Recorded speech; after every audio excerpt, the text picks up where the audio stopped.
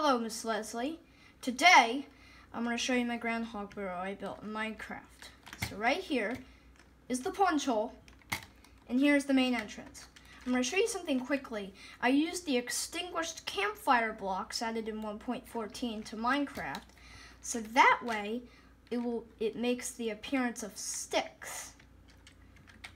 Pretty neat, huh? Anyways, I'm gonna go down through the plunge hole actually, because I built that first, and I'm used to that. Woo! And we go down here. We go through some stairs. Over here is the sink, where you wash your hands after going to the bathroom, which you go right here. And there's a fly. There's a fly enjoying some poop, right there. Oh, and over just across here is the bedroom, with an iPad right here. This is the nursery and bedroom, so everybody sleeps here. Over here is the computer room, where the kids play Minecraft. Over here is the crafting table. This is the main room.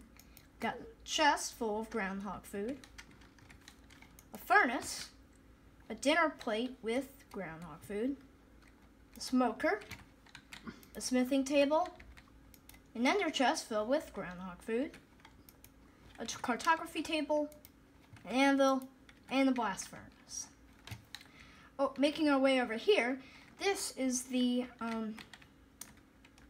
enchanting room. Here's the enchanting table. They take all their tools and weapons and enchant it, but you need lapis lazuli. So we have a full stock of it right here.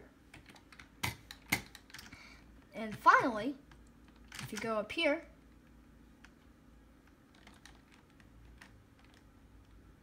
hold on, you go to the main entrance. I really hope you enjoyed the video, and I hope you really like my build. Goodbye.